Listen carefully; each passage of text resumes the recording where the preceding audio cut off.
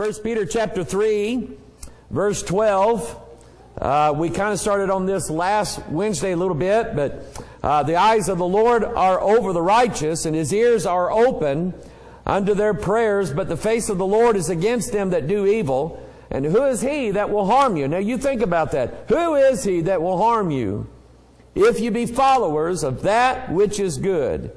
But, and if ye suffer for righteousness' sake, happy are ye, and be not afraid of their terror, neither be troubled. But sanctify the Lord God in your hearts, and be ready always to give an answer to every man that asketh you a reason of the hope that is in you with meekness and fear. Having a good conscience. Underline that in your Bible. I want to tell you something. The value of having a clear conscience. Amen.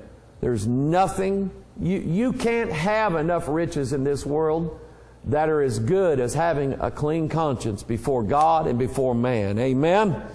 So anyway, having a good conscience, that whereas they speak evil of you as of evildoers, they may be ashamed that falsely accuse your good conversation in Christ. For it is better, if the will of God be so, that you suffer for well-doing than for evil doing. Now, if you remember that, he quoted Psalm 34. Psalm 34. Now, I'm not going to read that tonight. We talked about that last week. But I left you with a question last Wednesday night. Does anybody remember what the question was that I left you with? Anybody remember? If you get it right, I'll let you mow the grass tomorrow around here. How's that? Huh? Where are the eyes of the Lord? No, that's not it. That wasn't it. Melissa knew it because she got the answer right. There's always that one student in the class that everybody hates because they get it right, and it's usually a girl, right? Usually the smart ones were the girls, and they always got the quitting anyway. Bless your heart, she got it right. The question was, how many eyes does God have? Oh, that's right. You knew you would remember it, right, if I said it. Anyway, let's go to 1 Kings chapter 15. Turn there. These are verses that talk about the eyes of the Lord. The eyes of the Lord. Remember, Noah found grace in the eyes of the Lord. That's where he found grace. And I always looked at that verse. When you find something, generally it's because you were looking for it. Noah knew where he could find grace from. You remember the question that God left David with? When David disobeyed and numbered the armies of Israel, God told him not to, Satan provoked him, and God was going to get him for it, and God said, well, I'll give you two choices. You can either let me judge you, or you can let man judge you. And you remember what David's choice was? David said, God, I'll let you judge me. Because men, I don't trust men. Men don't show mercy. God shows mercy. And even though you might have to pay a price in this life for some of the things that you've done, some of the choices you've made, it is still far better to look toward God and let God have it and let God deal with it rather than man, because man will not show any mercy, but God always shows mercy. Noah found grace in the eyes of the Lord. It's because he went looking for grace. And you're there in 1 Kings. Hang on to that. Deuteronomy 13:18. When thou shalt hearken to the voice of the Lord thy God to keep all His commandments, which I command thee this day, to do that which is right in the eyes of the Lord thy God. Now, we're living right now in a time, I can remember preachers.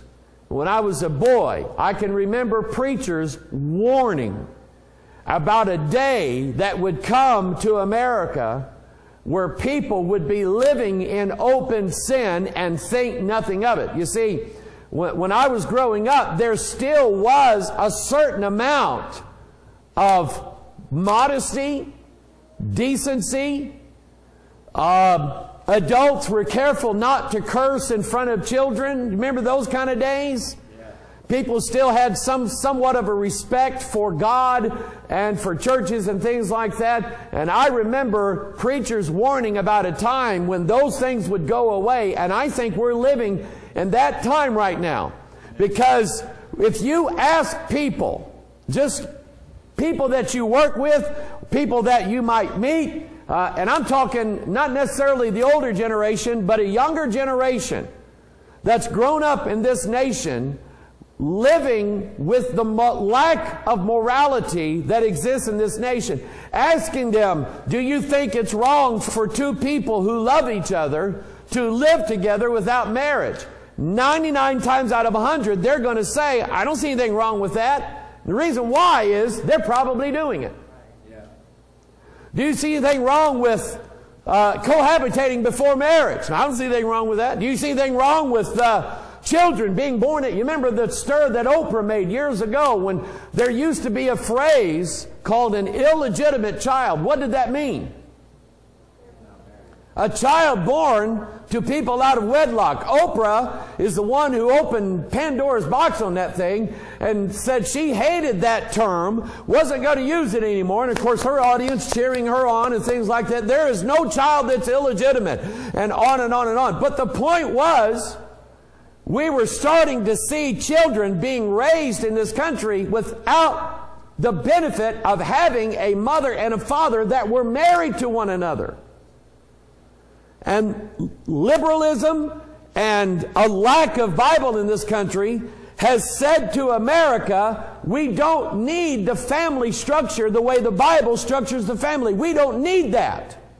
We can do just fine doing things our own way. And what you have now is we live in a world, we live in a country where people do that which is right in their own eyes. Well, this is, I like my life this way. If I want to cohabitate with somebody, I'll cohabitate with them. If I want to fornicate, I'll fornicate. If I want to sit at home and watch my dirty videos, I'll watch my dirty videos. If I want to drink, I'll drink. If I want to smoke marijuana, I'll smoke marijuana. If I want to take drugs, I'll take drugs. If I want to do something, then I'll do it. And we're on the verge in this country of probably legalizing marijuana in every state. It'll probably come through the Supreme Court one of these days. That's probably how, just like that deal about marriage between a male and a female was handed down to the people of the state of Missouri. It'll probably be handed down that same way. We're on the verge of legalizing most things that are immoral and taught against in the Bible. And people, so now you can go to, where is it you can go right now and smoke marijuana legally? Colorado? Where else? Nevada? Washington State, Illinois still, it's that you can use medical marijuana, but you can't just do it for recreational purposes. But we're on the, so these states that have declared it is now legal to smoke marijuana, legal does not mean right. Amen.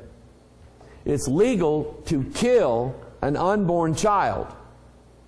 That doesn't make it right. Amen. There used to be laws in America against sodomy. But now we've thrown those laws out, made it legal. Making it legal doesn't make it right. Amen. God bless the people of Kenya, who still to this day are rejecting any notion of ever legalizing sodomy in the nation of Kenya. God will bless them while He's cursing America. Just because it's common, you listen to me. Young people, listen. Just because it's commonplace doesn't make it right. Just because a majority of people do it doesn't make it right. Just because it's legal doesn't make it right. Just because friends are doing it and getting away with it. Just because you know somebody whose parents say it's okay for them to do this or to watch this or to participate in this, that doesn't make it right. Amen. Gone are the days when we relied upon the government to be the moral compass of America. Those days are gone. Most of our lawmakers are lost. Most of our lawmakers, while they swear in a Bible, and they may talk favorably about the Bible, they never read it, and probably don't believe most of what it says, and yet at election time, they're sure to bring out a Bible to get elected. And what I'm saying to you is, we cannot rely upon the government anymore to be the moral compass for the people of America. If this is the government of the people, by the people, and for the people, then it's up to the people of America to decide our morality, since our government no longer chooses to do so. And in Deuteronomy, he said, the things that I command you, you are to do that which is right in the eyes of the Lord. Knowing, number one, that God sees everything. And number two, God is going to judge everything. Okay? Does it bother you? And I'll admit, if I know that somebody is getting away with something, that irritates me, and I want to go do something about it. Am I alone in this? No, we all do. Well, one thing I've had to learn is God sees everything. God knows everything. God saw it before you did, because God saw it from the foundation of the world.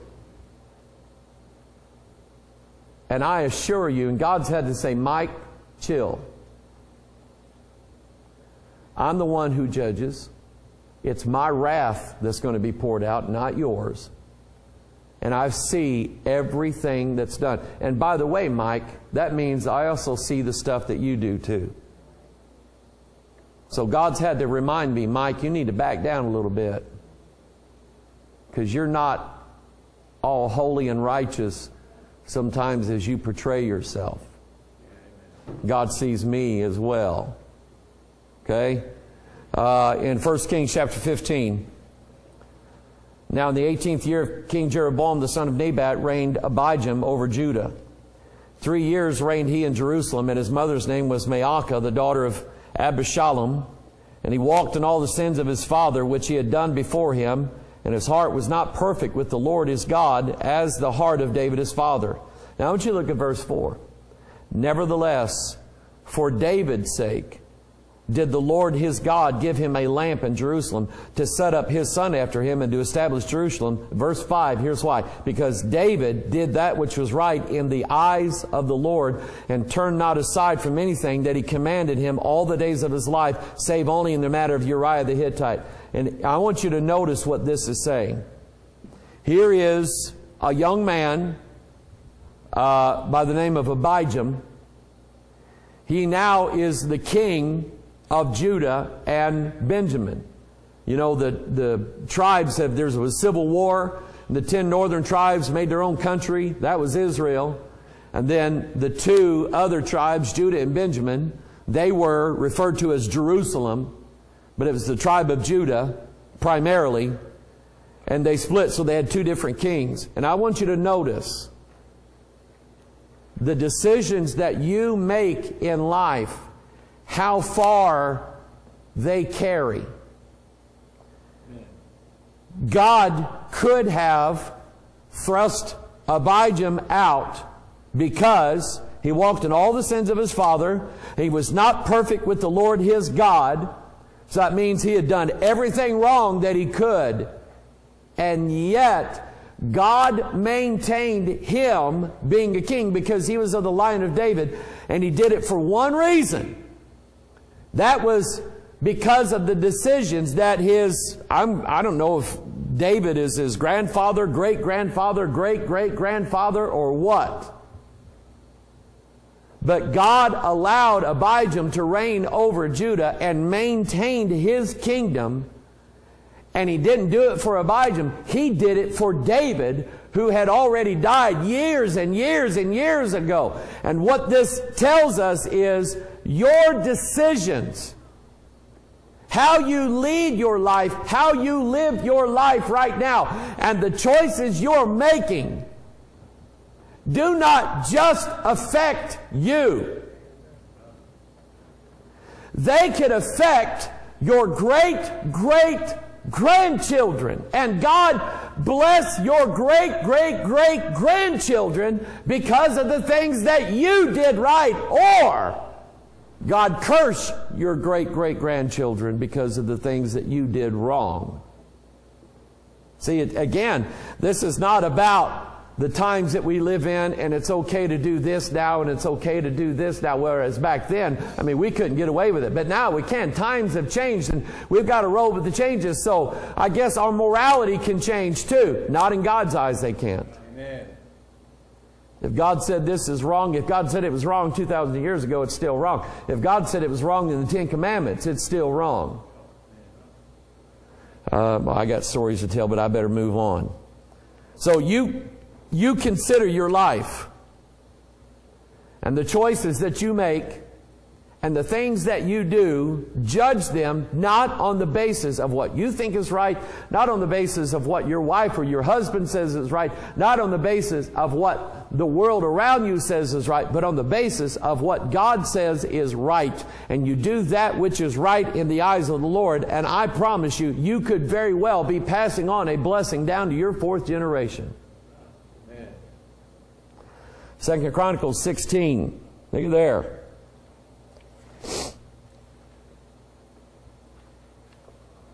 Who in here is weak? Raise your hand. That's me. And something that I don't do a lot of, every now and then I will, but most of the time I don't usually defend myself.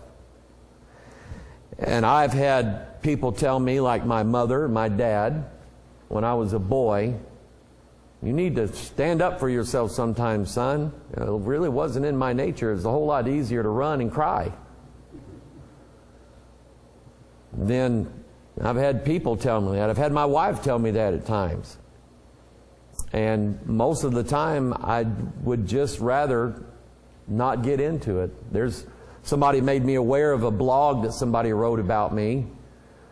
And I hadn't heard this before I read it. I read the article and I went, boy, you talking about nitpicky. They're nitpicking me like crazy. And I was going to comment and just let them know how wrong they were. And I'm going, nah. And here's why. 2 Chronicles 16:9. For the eyes of the Lord run to and fro throughout the whole earth, to show himself strong in the behalf of them whose heart is perfect toward him. Herein thou hast done foolishly, therefore from henceforth thou shalt have wars. That verse is telling you God's eyes are everywhere, looking at everything in every situation, nonstop, 24 hours a day. The NSA has got nothing on you compared to what God's got on you. Amen? And if somebody's doing you wrong, don't you think God knows about it? If somebody's doing you dirty, do you think God saw it? If somebody is stabbing you in the back, somebody's plotting against you, if somebody is spreading evil about you and all over the place, don't you think God knows about it? In fact, God knows it more than you do. And according to this, God is just looking for a reason to show himself strong on your behalf. Amen. In other words, I'm going to put it like this and understand where I'm getting at. Sometimes God is just looking to get the fight started on your behalf. Okay? If my sister were here, she would tell you, most of the time, she would have to stand up for me. I mean, we called her Amazon for a reason. She was a big girl, okay? And she could hit pretty hard too, from what I remember. And if kids started picking on me on the bus, she'd stand up and say, leave my brother alone. I'll jack your jaw. Okay? And they knew her. They knew me, but they knew her. And then we'd get off the bus and she'd kick me in the backside and said, you idiot, won't you? Yeah. Then I would get it from her is what I'd get. But I'm just saying, I mean, this whole thing in 1 Peter is about persecution. Suffering persecution. Now, I'm split two ways here. Number one, I believe in our right to carry and bear arms. I believe in it. I believe in our God-given right to defend person, to defend property, to defend family, and to defend liberty. Okay? I believe in that. That's what America stands for. But I'm also not looking for the fight to start. Okay? I know some guys that are, okay? Rich Kelly, but I mean, he's ready, okay? I'm just telling you, the man's ready, okay? So I told him at his church, I said, Reg, and I said, I mean this. I said, I'm going to say this in front of your whole church. When the fighting starts, I'm going to be behind you all the way. And I mean that. I'm going to be right behind you the whole time.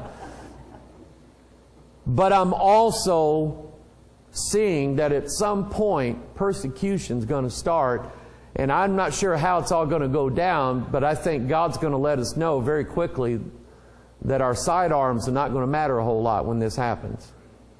And I think God is going to tell us the difference. I think He's going to show us this is how it's, okay, now it's time to fight, but then don't, because it's not going to work, because I'm going to let them overcome you.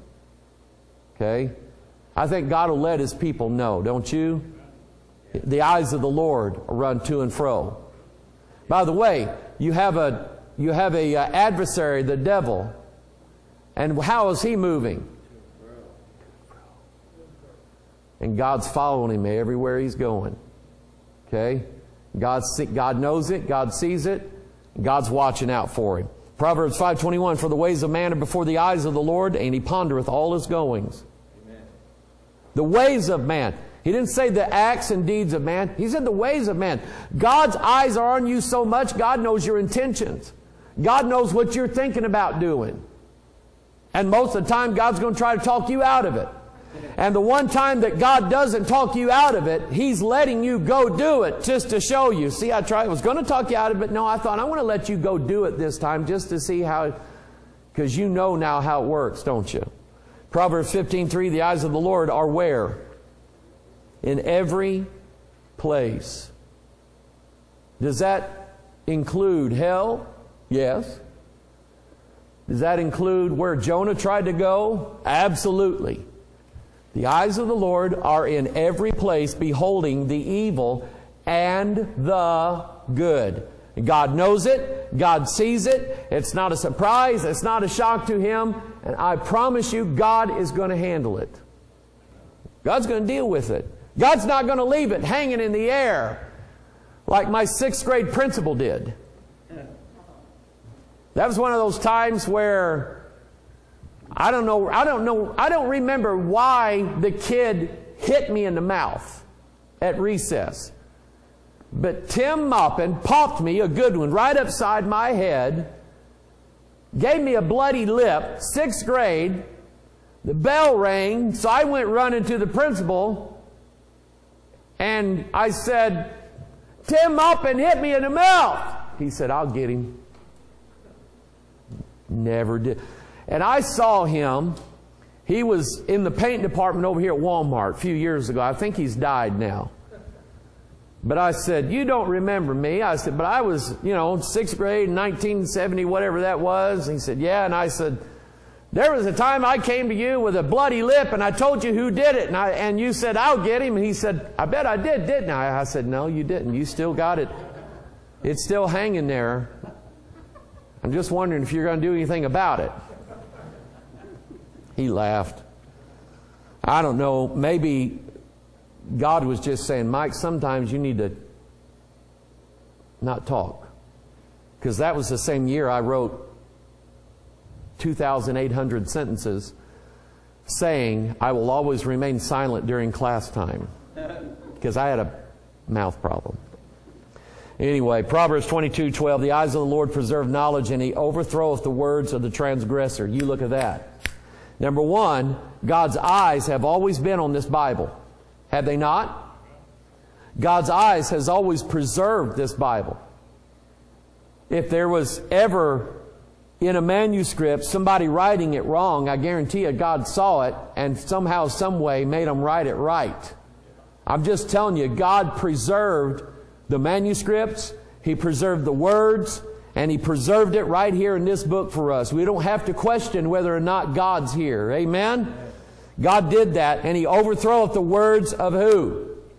The transgressor. Think about, that goes all the way back to Genesis chapter 3. The words of the transgressor is what came out of Satan's mouth. Yea, hath God said. Questioning God's Word, contradicting God's Word, replacing God's Word. Well, I promise you, when Jesus comes back and that sword's coming out of His mouth, He's going to overthrow the words of the transgressor. Amen? Now, let's see here. Amos, behold, the eyes of the Lord God are upon the sinful kingdom, and I will destroy it from off the face of the earth, saving that I will not utterly destroy the house of Jacob, saith the Lord. In other words, God knows how it is. Now, how many eyes turn to Zechariah chapter 4. How many eyes does God have? This one, I was going, wow. I never thought of it that way before. Zechariah chapter 4.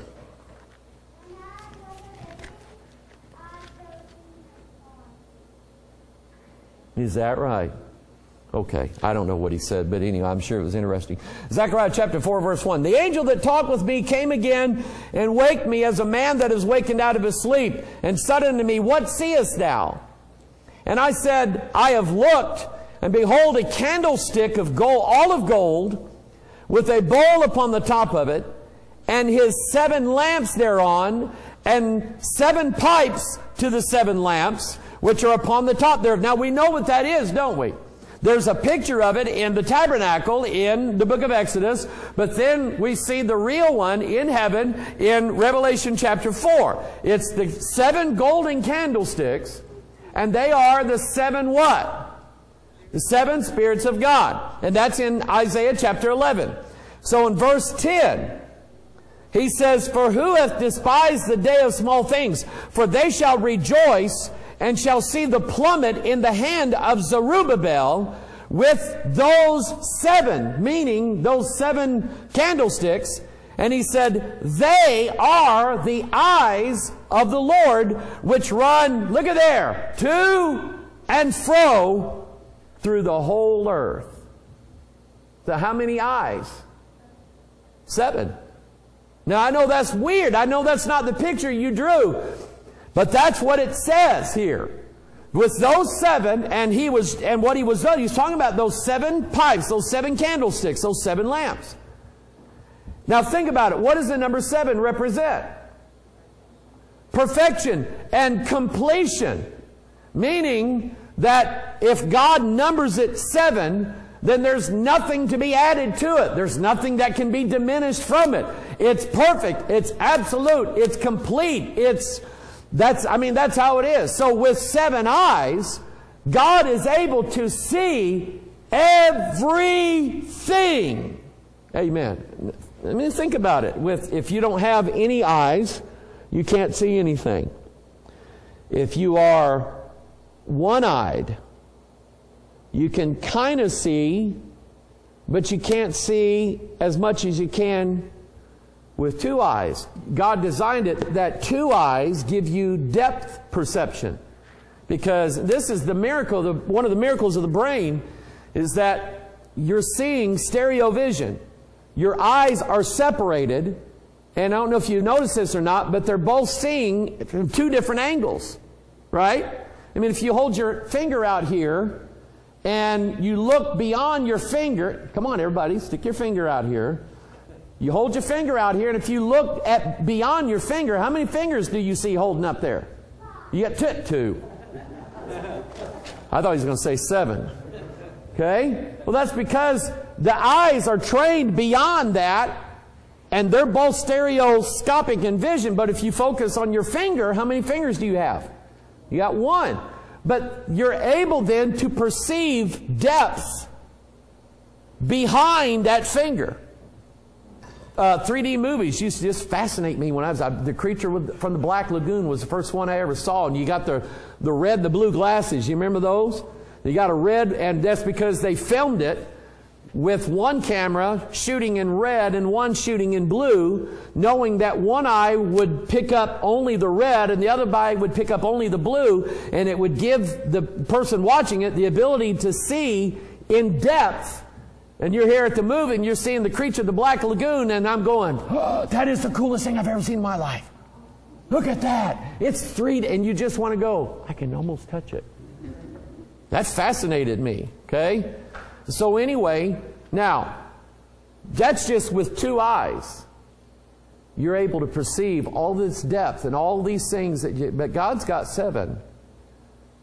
I cannot even fathom what all God sees, but I know that God sees everything, everywhere, all at once, past, present, and future. Whew. That's big. Don't question God on whether He's doing the right thing for you. Know that He is, and He never makes a mistake, because He can see things that you'll never be able to see with your 2 eyes. Amen? Now, if you want a double witness to that, go to Revelation chapter 5. Go to Revelation chapter 5.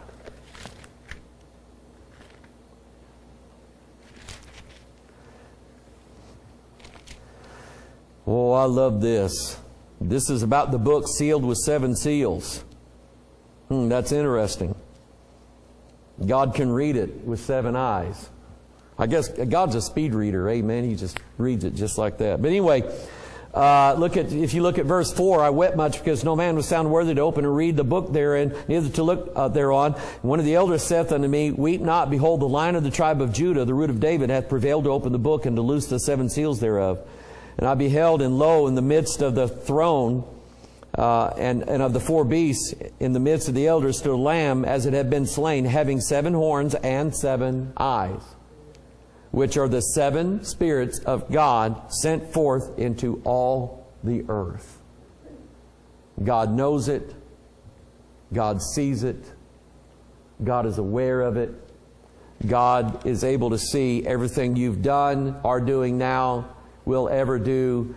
And God is able to see what everybody else is doing at all times and in every place. And there is nothing outside of the eyes of the Lord. And so when it comes time, let's say that you are being persecuted. Let's say that there's just a situation going right now that, devils are just kicking on you and people are just trying to tear you apart. Okay? Can we not see this coming? Okay? There's a man in the White House that the liberals and the progressives, they hate this man so much that they cease not day and night trying to figure out how to destroy this man. And he's lost. As these people gain power and control over this nation, the spirit that is in them, I promise you, is going to turn against those who believe this book and who believe in the blood. And they will not stop until Christianity is destroyed in this nation. Mark it down. Do you believe that? Amen. Okay? It's going to happen. In Revelation 13. Look at here. Revelation 13. Verse 6. He opened his mouth, and this is the beast. He opened his mouth and blasphemed against God, to blaspheme His name and His tabernacle and them that dwell in heaven. And it was given unto him to make war with the saints and to do what? To overcome them. You say, well, that's going to happen in the latter days. We're not going to be here anymore. The spirit of Antichrist is already at work. Amen. The spirits that are going to promote the Antichrist and set up his kingdom, they're already around right now, and if God has not restrained them, and if God does not restrain them, they will tear you apart. God allowed it to happen to Job, and Job had done nothing wrong. Job was our example of suffering. Christ also was our example, because as you read the rest of this chapter, you'll see that when Christ suffered, He didn't suffer for anything He did wrong. In fact He suffered for what you'd done wrong. So, why wouldn't we follow in the example of Christ to suffer wrongdoing at the hands of evil people when we have done nothing wrong either to them or anybody else? Mark it down. You're going to suffer. You're going to be persecuted. That's how Bible Christianity is supposed to work. Amen? Now, let's go back to 1 Peter chapter 3. I'm going to hit on something and then we'll pray. 1 Peter chapter 3, verse 14. But, and if ye suffer for righteousness' sake, happy are ye. Be not afraid of their terror. Don't be afraid of them. Neither be troubled. But sanctify the Lord God in your hearts, and be ready always to give an answer to every man that asketh you a reason of the hope that is in you with meekness and fear. You've heard me say this before, but if you'll study the book of Acts, you'll see that the church was persecuted. And when they got persecuted, they went everywhere preaching and teaching Jesus Christ. You know why? Because every place they were run out of, they were in a new place. People would say, why are you here? It's because we are followers of a man by the name of Jesus. Let me tell you about the Jesus that we follow and why we're willing to suffer great loss for His sake. He died for us. He died for our sins. We've never known a man who would die for us when we were in sin, and yet Christ died. And that's the testimony that they had for everybody. So verse 16 again, having a good conscience, that whereas they speak evil of you as evildoers, they may be ashamed that falsely accuse your good conversation in Christ. And they are going to do that. They're going to make stuff up, and you ought to be glad that they have to make stuff up instead of writing what really is true about you. So when people tell me about websites somebody put up that doesn't like me, I mean, I'll go take a look at it, but I'm just going, oh, thank God that they didn't put that other stuff in there. Amen? Thank God that He covered that. Blotted it out. Or else I'd be dead. Okay? Verse 17, for it is better, if the will of God be so, that you suffer for well-doing than for evil-doing. For Christ hath also hath once suffered for sins, the just for the unjust, that He might bring us to God, being put to death in the flesh, but quickened by the Spirit. Let me ask you a question. What did Jesus take with Him to the cross? From the life that He lived, what did Jesus take with Him to the cross? Not a thing. He didn't have His pockets full of money. In fact, He didn't have pockets because He wasn't wearing anything. They stripped Him down. They put a crown of thorns on Him. And He was as bare as the day He was born, having lost everything in this world and died at a young age. Okay? Now, turn your Bibles to Philippians chapter 3. I'm going to hit on this and then we'll pray. Philippians 3:7. But what things were gained to me, those I counted loss for Christ. So, two columns. One is a profit column, one is a loss column. Everything that you've worked for in this life, everything that you've built, everything that you've saved up for, everything that you have, you've got it in the profit column. These are things that are yours. They're by rights. You earned them. You worked for them. You've saved up for them. You did this. You did that. And you've got that, all of that in the profit column. And then one day, you take every one of those things and you put them in the loss column. Because, yea, doubtless, I count all things but loss for the exit. In fact, let me show you this. You're looking at what the Bible calls, what Paul called dung. Dung. House, nice car, money in the bank, pool, hand-me-downs from your grandparents and great-grandparents, and you got a house. I mean, we fill our house with stuff, don't we? Nobody likes to see an empty, ladies just don't like to see an empty house. If it move into that house, you're going to put stuff on the walls. I mean, that's just what everybody does. It's stuff. When we die, we hand it down to our children. They put it on their walls, and so on and so on and so on. And Paul called every bit of this dung. So look at what he said. He said, I count all things but loss for the excellency of the knowledge of Christ Jesus my Lord, for whom I have suffered the loss of how many things? And do count them but dung, that I may win Christ, and be found in Him, not having mine own righteousness, which is of the law, but that which is through the faith of Christ, the righteousness which is of God by faith. So think about it. Even all the stuff that you had in your profit column, how did you get it? God gave it to you. You say, well, I worked for it. There's people in some places that have worked 4 times as hard as you have in your life and have absolutely nothing, because they just live in a poor, impoverished nation. We've seen them in Kenya making gravel, literally, guys sitting there with hammers beating rocks until they were gravel size. We don't make gravel that way here. Those guys work 4 times as hard as most people in this country, and they've got nothing for it. So everything that we have was given to us by God anyway. The Lord giveth, the Lord taketh away. So you know that you really are serving God when you can take every one of those things out of that column, knowing that you have them by the grace of God, put them over in the lost column. Because really, the only thing that you can take with you to your death is your knowledge of the Lord Jesus Christ, that He saved your soul. That's what you keep.